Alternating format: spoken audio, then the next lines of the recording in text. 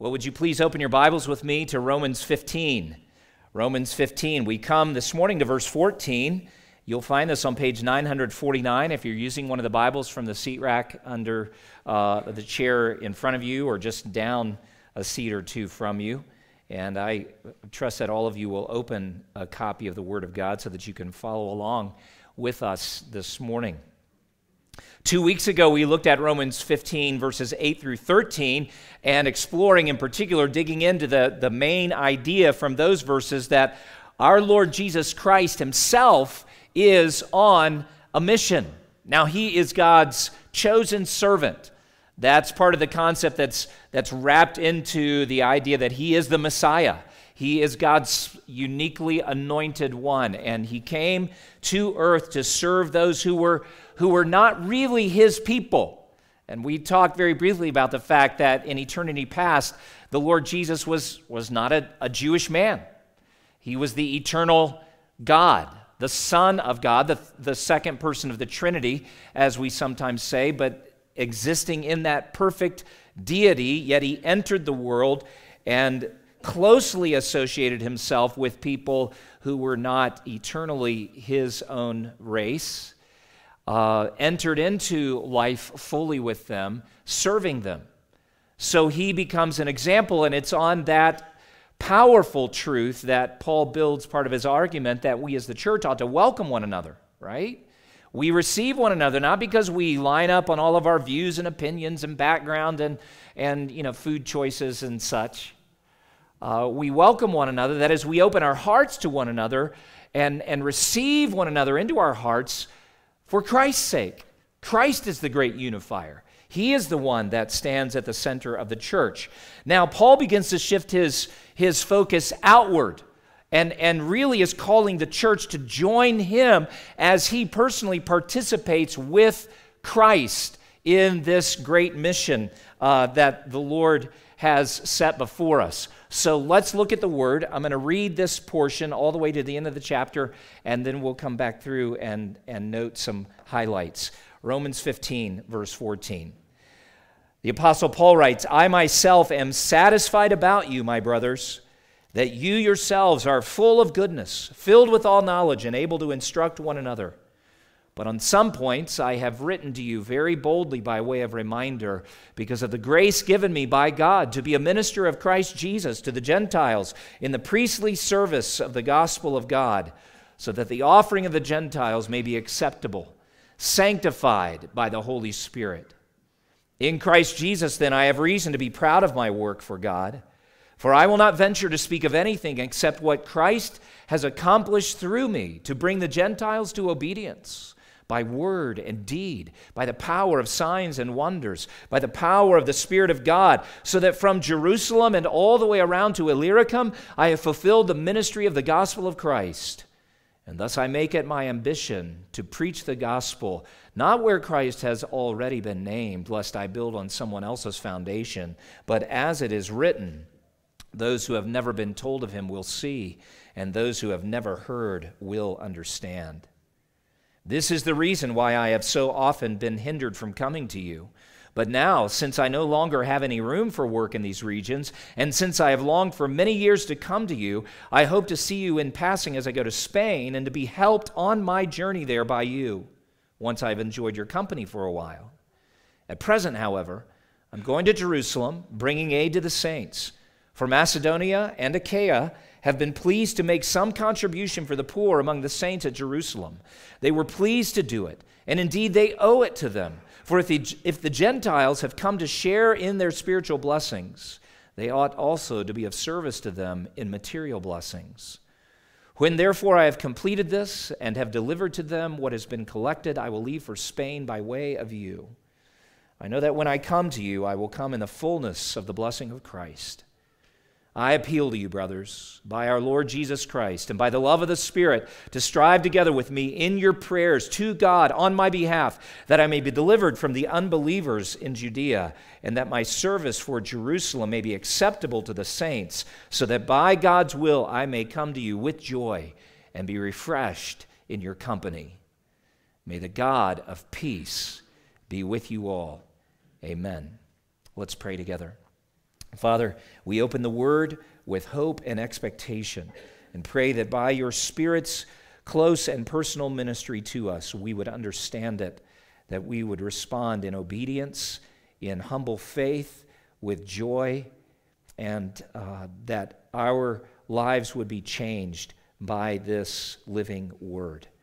We ask your blessing over our nation and pray that you would bring your peace to rule and reign in every heart, that the power of the risen Christ would be poured out by the Spirit upon this land, and that those who do not know you would be brought into that deep and intimate and all-satisfying relationship with you through Christ, that you would bring a peace that is divine over this nation as the Lord Jesus establishes his dominion in all of our hearts. And while we pray to that end, in particular, we pray that the Lord Jesus would establish his dominion in our hearts here at this moment.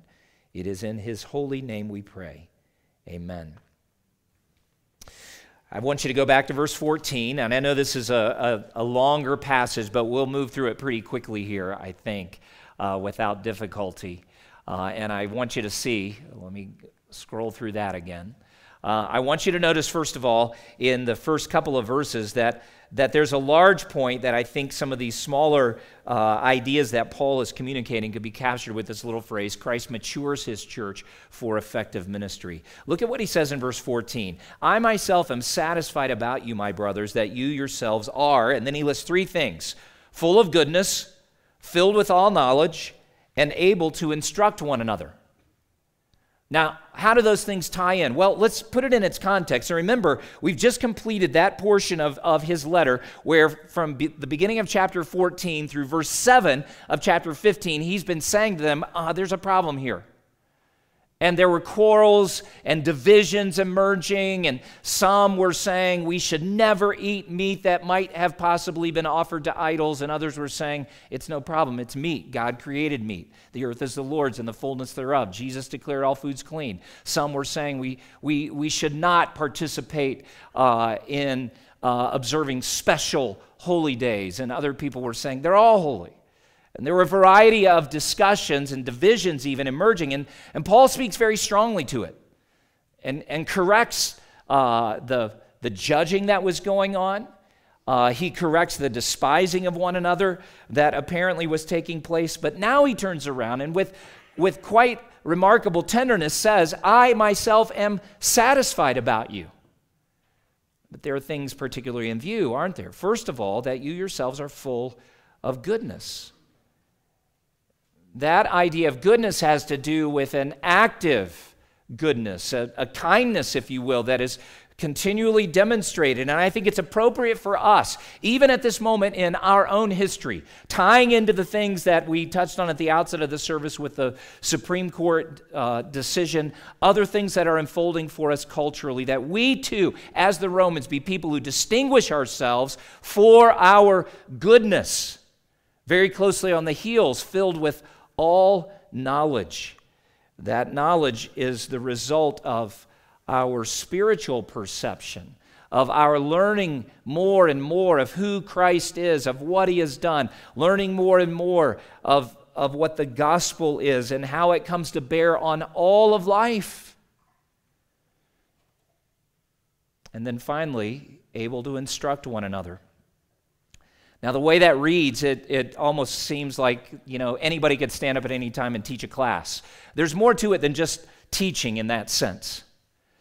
There's actually woven into this terminology, and you see this in other places where the term is used in writing such as this, that includes warning and admonishing. And that is certainly important to the health of the body. As we come together, that as we see things that are of concern, and especially when we open the Word of God and we look at what the Lord clearly teaches and commands us to see a brother or sister who is not living those things out in humble obedience, we ought to speak up.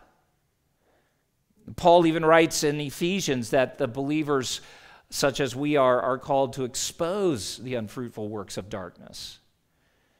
There is a profound moment for us to be visible and vocal in expressing the gospel. And we have to elevate it above what is viewed almost without question as just political differences. It is not a matter of politics for us that would dictate the value of life. It is tied to who our God is and what we believe about His divine wisdom expressed in creation. It's tied to what we believe about ourselves as being created in His image.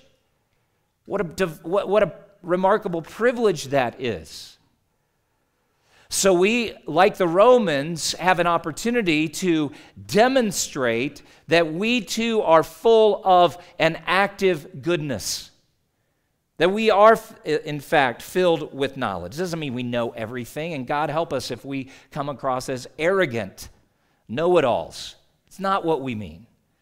It would not honor Christ, and it would not serve our neighborhoods and nation at this moment. Now, in the context of chapters 14 and 15, this really is a tender word of encouragement, because the Romans would have, after reading that little portion of the letter, might have felt like, man, Paul doesn't even like us. It's clear he does, and he's confident in the grace of Christ as it continues to work. And despite their strong differences of opinion that posed real risk to their relationships and the gospel mission of the church in Rome, Paul says, I'm satisfied when I think of you. They're not a perfect church, and neither are we, but they are the Lord's church, called, equipped, and positioned by the Lord to do His work in a great city at that moment of history, and so are we. Not perfect, but called, equipped, and positioned by the Lord for this moment, right here in this setting. I'm so thankful for you. I'm so thankful for Gospel Hope. For these very things can be said about you. But in saying that, I would also encourage you, and I'm part of that, and encourage us, that we should not be content to rest where we are. We really have been afforded a most remarkable moment in human history to be on mission with Christ. Now look at verse 15.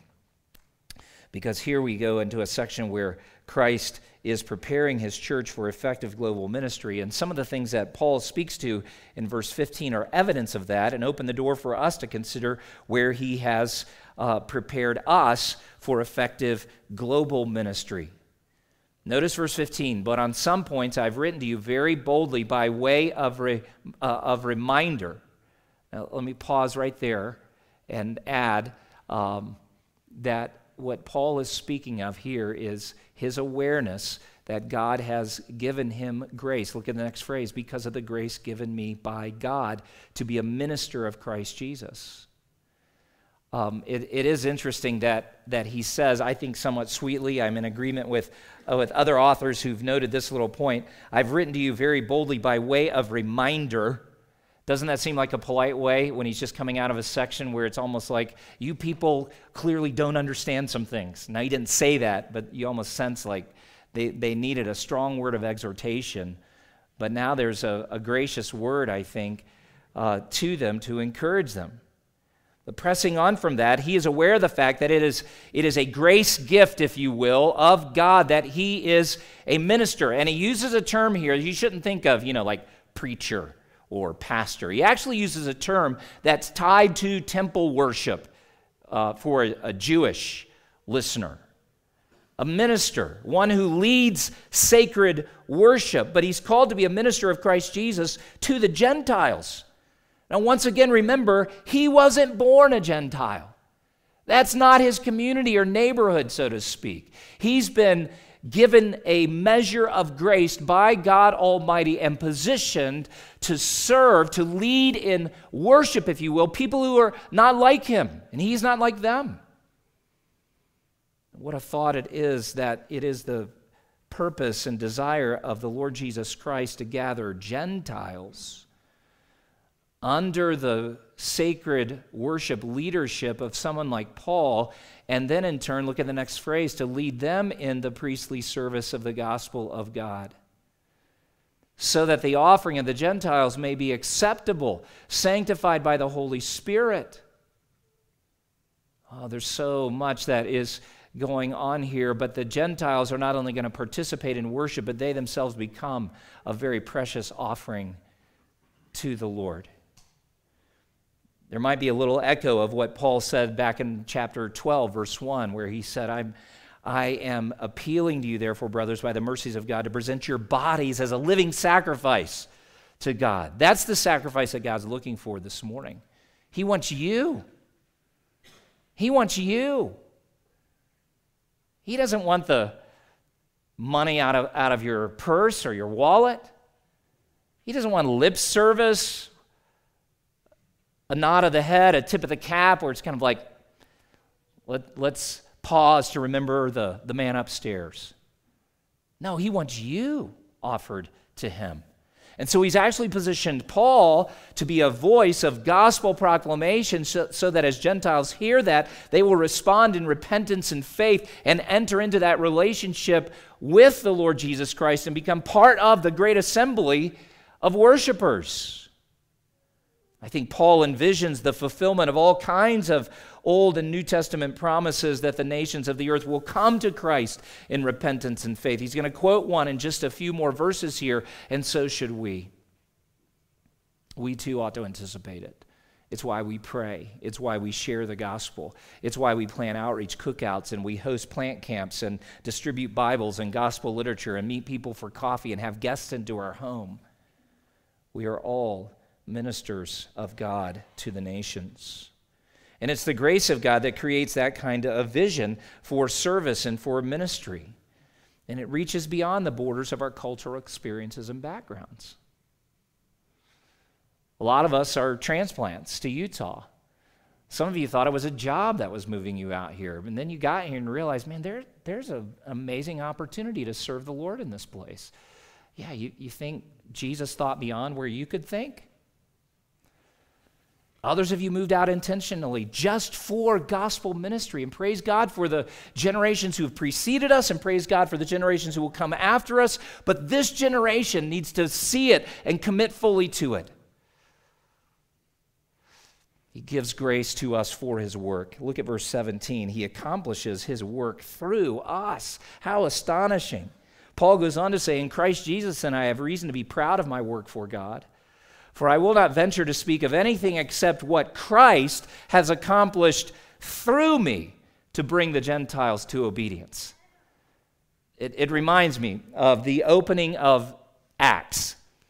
You have the four Gospels, and then you have the Acts of the Apostles, and Luke inserts a neat little phrase in there and says, basically, the things that Jesus began to do, which I wrote about in my first account, which is the Gospel of Luke. And he gives a clear sense that even though Jesus is ascending from earth in chapter 1 and he leaves the disciples behind, this is the ongoing work of Jesus Christ. And I think there's an echo of that here, very clearly given through Paul. Sometimes we despair and wonder, God, have you abandoned us? Why is life so hard? Why is there so much confusion? Why does evil seem to have the upper hand?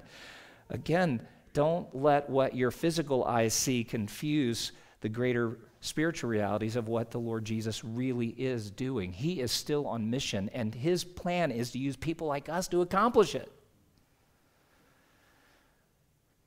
That term accomplish simply means to put something into effect fully. I wish we could glimpse the throne room of heaven for just a few moments and to see the risen, ascended Christ ruling and reigning. There's never one moment where he pulls out a divine handkerchief and mops his perspiring forehead, and worry. Never one moment where he wrings his hands. Oh, is this plan going to work? Never one moment where he looks at a church like ours and says, those people are so pitiful. what was I thinking to assemble that group of losers? Now, we may feel like that. I mean, if we're honest, right? I do. There are days where I know that I haven't been obedient, fully consecrated. But the Lord Jesus Christ doesn't identify you in that way. Oh, sure, he knows the sin. That's why he disciplines us in love and corrects us and reproves us to get us back in the path. But astonishingly, we're the plan. And he's working that plan through us. So that's why we don't come together to boast about what we do. Just like Paul says, I'm not going to brag and boast about what I've done. Now, I'm proud, but not in a sinful pride kind of way. He's proud of what he looks back on. He's amazed by it. You can hear it in his tone as he writes this letter that Christ has accomplished some remarkable things. And what is Jesus seeking to accomplish through Paul and us? Well, that's to bring the Gentiles to obedience. That's the goal of Paul's ministry, and it needs to be the goal of ours. Obedience doesn't just mean that they conform their lives to the Ten Commandments. No, the obedience that Christ is actually seeking from Jew and Gentile alike is the obedience of faith. The obedience of submission that says, I am a sinner, and I sorrow what I've done and said, what I've even thought in the secret moments, and God, I turn my back on that, and I turn in faith to you because I see that in Jesus Christ is forgiveness for my sins. I see in Jesus there's the offer of eternal life. That's the obedience of faith. And that's what Paul has been working toward. And notice something else that emerges here at the end of verse 18, where he says, not only has Christ accomplished things through me, but then he refers in verse 18 to word and deed, and then verse 19, by the power of signs and wonders, and then he says it straight up, by the power of the Spirit of God. You know, there's an echo again of what he touched on back in chapter 12, where Christ, by the Spirit, gifts every church, every individual, and then he brings that variety of gifts together for a specific purpose, for the edification of the body of believers, but also for the work of evangelism. And there were some unique gifts that were given to the apostles in those early days that were evidences of God's blessing on them and the presence of the Spirit. And Paul's just touching on his unique set of gifts, word and deed, the power of signs and wonders. And signs and wonders would simply be standard biblical phraseology, as one author wrote, for miracles. God wanted people to know, I'm with these people, I'm in them, and the message they speak is true. So here is Christ not only giving grace for the work, not only accomplishing his purposes for the work, but empowering ordinary people.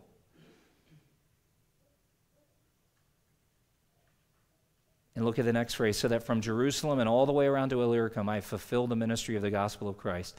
That doesn't mean that every single person living from Jerusalem all the way around to, again, what is modern-day Albania, has been converted.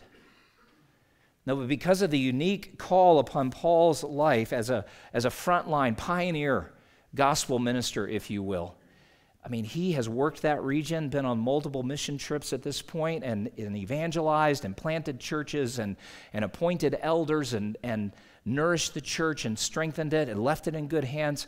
And he's looking at that region from the perspective of God's unique call upon his life and says, to the glory of God, I've done it. I'm going to come back to this in a moment, but as we press on into verse 20, we come to a third big heading, and that is the worship of Christ is our ambition in ministry. Now, Paul describes a personal ambition here in verse 20. I make it my ambition to preach the gospel not where Christ has already been named. He says, this is my goal. This is the desire that consumes me, to preach the gospel.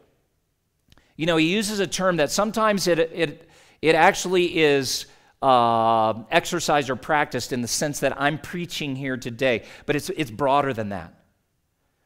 The terminology that he uses when you look at the book of Acts has to do with just the proclamation of the good news of who Jesus Christ is, what he has done, and what he promises yet to do. The whole church is involved in this kind of proclamation. Sometimes it happens publicly, sometimes it happens privately.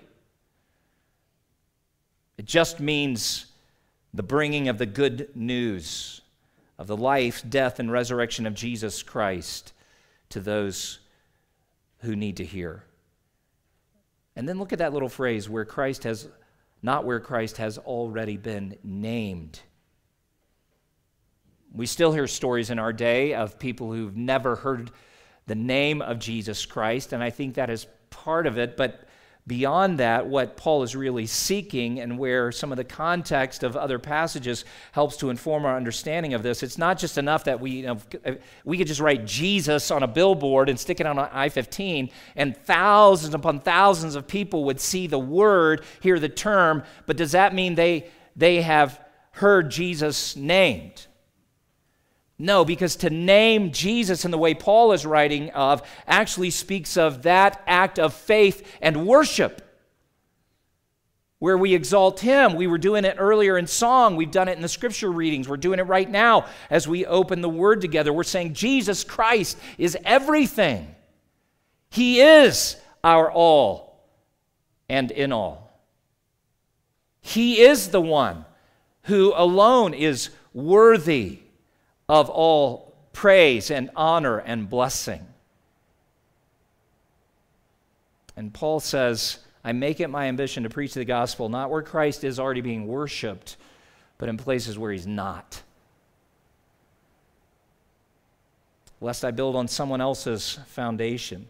Now, we should pause right here and ask the question, is Paul saying that all believers should do this kind of pioneer foundational ministry? I don't think so. I'm sure he's not, because in another letter that he wrote to the Corinthians, 1 Corinthians 3, verse 9, he says, who then is Apollos, who is Paul? We're servants through whom you believed, and the Lord assigned to each. I planted, Apollos watered, but God gave the increase. It's also clear from other passages, like letters that he wrote to men like Timothy or Titus, that he'd appointed them and he wanted them to stay long-term in places where he had either planted a church or helped to start it. And he recognizes his call as a pioneer, frontline church planter, missionary evangelist is unique. He's not the only one to ever do it, but it's not the only game that Jesus calls us to. So I would be misrepresenting the Word of God to say all of us should be frontline pioneer types as Paul was, but some of you should be. There may be a young person here even who is just now beginning to think of, what would Jesus want me to do with my life? Maybe he would actually want you to get a passport and move to the other side of the planet and invest your life with people who are not your people, telling them about Jesus so that at some point they would name him as their Savior, Lord, and King. Some of you will follow the path of an Apollos. You will water what the pioneer planter did. Some of you will participate in other ways to support ministry. And as we work through this passage, you're going to see there are a variety of ways that we join together. So I don't think anyone can make a case to say that Paul's personal ambition should be everyone's personal ambition. No, look at verse 21. There's a scriptural motivation for all of us. And he's quoting Isaiah 52. As it is written, those who've never been told of him will see, and those who've never heard will understand.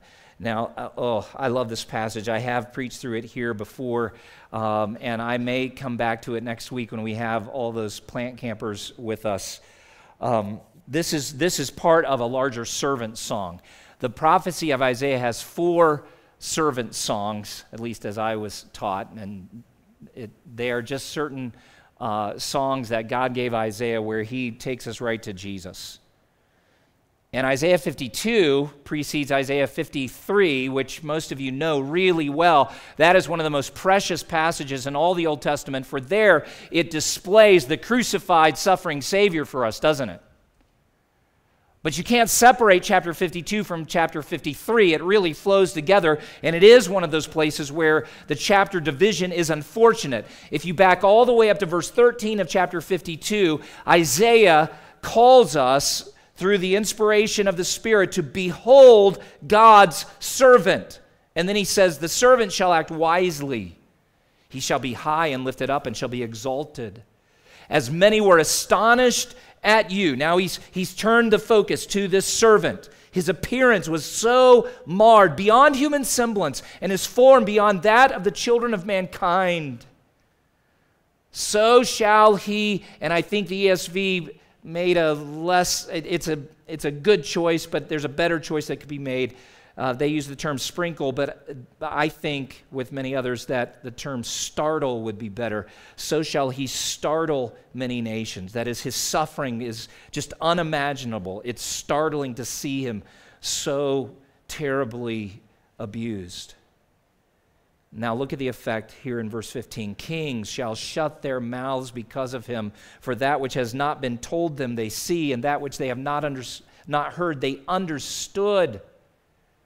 And then Isaiah goes into the famous, who has believed our report? To whom has the arm of the Lord been revealed? And if I skip over a couple of verses to that staggering, precious portrayal, this servant was despised and rejected by men, a man of sorrows and acquainted with grief. And as one from whom men hide their faces, he was despised, and we esteemed him not. We didn't regard him, we didn't value him. But now Isaiah says, surely he has borne our griefs and carried our sorrows, yet we esteemed him to be stricken, smitten of God, and afflicted. That is, we looked at the cross, and some of you may look at the cross in the same way today and say, what's going on there? Like, that guy must have done something really horrible that he would die such a terrible, humiliating death. That's what Isaiah means when he says, we esteemed him to be stricken and smitten by God. But here's the truth of what was taking place on the cross. He was pierced for our transgressions. He was crushed for our iniquities. The discipline that won our peace was placed upon him, and with his stripes, we are healed. See, that's what stands at the center of the gospel mission. And isn't it interesting that Paul, writing this letter to the Romans in the first century, reaches back almost 800 years to a prophecy given to an Old Testament prophet he had never met named Isaiah, and he looks at that very passage and sees two lines of an eternal, unchangeable promise that those who have never heard, those who've never been told will see, and those who've never heard will understand. And he says, as he looks at his map, and he doesn't record this, but this is where I think something like this happened. He looks at his map and says, God has given me fruitful ministry from Jerusalem all the way around to Illyricum, and I praise Jesus for what he has accomplished through me. It's amazing to look back on that, but there's a promise that has yet to be fulfilled in a place we know as Spain. I'm going from this region there because God said through Isaiah 800 years ago these things would happen. Is that crazy? Parents, would you ever disciple your child in that way? The Bible open? Or would you lay out educational tracts and financial plans and say, well, son, if you can save $12,000 and buy your plane ticket and be wise to go and start that IRA now and investing because as bad as things are, you still need to be thinking about the future. And I'd feel a lot better if you'd wait until after school to do this and that, and let's talk about marriage and family. And your mom really wants grandkids, and so actually I would not encourage you to go to Mongolia because we won't be able to see the grandbabies. That's how most of us think. And I get it.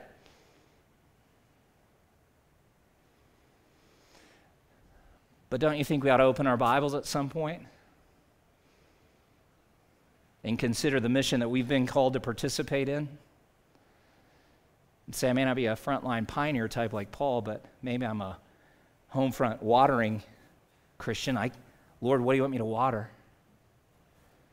And as you listen to your kids talk,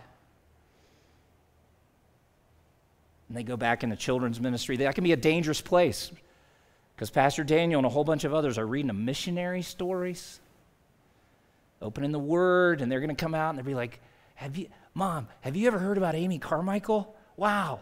And your heart flutters a little bit. Because you're like, I'm glad for you to know the story, but don't get any notions in your head. No, fuel those notions. Fuel them with promises out of passages like Isaiah 52. Because the blood that Jesus shed matters. And the blood that Jesus shed is part of the great divine amen to the promises. That's why they're going to be fulfilled. Because God the Father made some promises to God the Son in eternity past, verified by the Holy Spirit, signed in His blood, the new covenant in His blood. And Paul's staring at this passage going, if God said that and Jesus did that and the Spirit dwells in me doing this stuff, then I can go. Wow. But you don't have to go to Mongolia necessarily. We work together on stuff that's right in front of us and trust Him for the unknown future. Look at verse 22. This is the reason why I've so often been hindered from coming to you, but now, since I no longer have any room for work in these regions, and since I've longed for many years to come to you, I hope to see you in passing as I go to Spain, and to be helped on my journey there by you. So the Romans aren't being left out of this. They're in a strategic position. And that position at that moment has to do with helping Paul on the journey. So it's clear, God doesn't expect the whole church at Rome to, jump in the ship with Paul and sail west in the Mediterranean and then go evangelize Spain. Maybe some of them would have, but what Paul's asking them to consider doing is just help me on my journey. By the way, that's exactly what we're doing with some of our mission partners. And Dan and Christine Grings are good. Two of them, Dan and Christine Grings, are going to be here August 14th. And some of you have never met them or been able to hear an in-person report on what God is doing through their ministry in the Congo. But they're coming. And we're going to take up a love offering for them that day. So you can go ahead and just start thinking and praying about that. That will help them on their gospel journey. And then Paul says, once I've enjoyed your company for a while. And then look at verse 25 very quickly. He says, at present, however, I'm going to Jerusalem bringing aid to the saints. And then he walks through how the churches in Macedonia and Achaia have made a contribution for the poor. So there's one of those works of goodness that he's doing to relieve the poor. It's not all about frontline gospel evangelism. That's important to him, but he's multitasking, really, and so can we. And let's cut very quickly. I know I'm leaving some stuff on the table here, but verse 30, there's a final appeal. By our Lord Jesus Christ, that's the authority of his appeal, and by the love of the Spirit, that's the basis of the appeal. But here it is, to strive together with me in your prayers to God on my behalf. So do you see the multiple opportunities the church at Rome has to bless Paul, to participate with him? They can participate in the relief offering he's collecting for the poor back in Jerusalem. They can encourage him as he's about to launch into the unknowns of Spain, and they can strive together with him. And he uses a word that is translated other places to mean engage in conflict, to struggle in an athletic contest. And prayer of this kind is taxing. But he's saying, please strive together with me in your prayers to God on my behalf.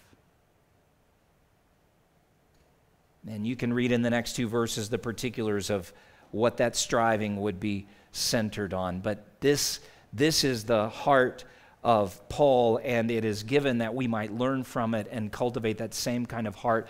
And it's not ultimately about, for Rome, it's not ultimately about participating with Paul in mission. It's ultimately about the church at Rome and Paul participating with Jesus Christ, who remains on mission. And that's what he is calling us into. So as we think it through, there's an old picture from one of the plant camps you can see on the screen, or the screen within the screen. That's a shot that we took 4 years ago, 2018. That's Will Galkin. Plant camp's rolling in this week. Last I heard, 100 students and sponsors are coming. I don't know how many youth groups or churches that represents. We'll find out at the end of the week. But we have an opportunity. This is us. Don't think of Plant Camp as something somebody else does. We do this. But you know what? We need to back up one step. Are you personally in a relationship with Christ to know the forgiveness of sins, the indwelling presence of the Spirit, the gifts that He gives that would truly position you to participate? Because if you've never repented of your sins and put your faith in Jesus Christ, you can go through the motions, but it's not going to be effective. Jesus will not call you into His mission until you first hear His call to come to Him for salvation. Have you done that? And friend, if you're here today saying, didn't see that one coming, but no, the answer to that question is no, I'm not in a personal relationship with Him. Well, you can be today. You can call to Him from your heart at this moment. Jesus, I'm a sinner. I need your forgiveness. I need your gift of eternal life. You don't even have to verbalize that so the people around you could hear that, just from your soul, a sincere expression of faith. Building on that, though, there's a second question. Are you seeking to be on mission with Christ? You say, yes, I'm in a relationship with Him, but is it possible you're very distracted at this moment, or maybe indifferent? You're like, that's for other people. After all, I'm no Paul. Well, welcome to the club. There's only one Paul who's ever lived. It's not about are you another Paul. It's who are you in Christ, and what specific role does He have for you? Are you seeking to be on mission with Christ? Specifically, where are you planning to join Gospel Hope in the coming weeks? There are a ton of opportunities in front of us. Wish you could be at all of them, but know that you have a life outside of the church, and that's by God's design too. So no apologies necessary. It's always sweet to me when people come and like, oh, Danny, I really want to be there, but my work shift just changed. And I'm like, that's great. The Lord knows. Now, if you told me that you were going to binge watch some series on Netflix all weekend long, I would say, could we talk? Really? You're going to squander your precious time in that way and at the same time neglect a great opportunity? So one of the neat things, though, is similar to the spirit of what Paul says here, and I will come back to these verses, in that appeal to pray. Verse 32, he says, so that by God's will I may come to you with joy and be refreshed in your company. We have that opportunity for our guests who are coming, to refresh them, even though they think they're coming to refresh us, and they will. But let's just go ahead and gear up to refresh them. So look for opportunities to bless, to thank, to just encourage them as they pour into our church in the coming week. Well, that's a very different way to conclude a sermon. But practically speaking, we need to think in terms of, where am I with Jesus? Am I seeking to be on mission with Him? And where am I planning to join our precious little family here in the coming weeks? Let's pray together. God, would you take your word and seal it to our hearts and bless us in Christ? And bless us as Paul prayed at the end of this passage, that you, the God of peace, would be with us all. These things we pray in Jesus' name. Amen.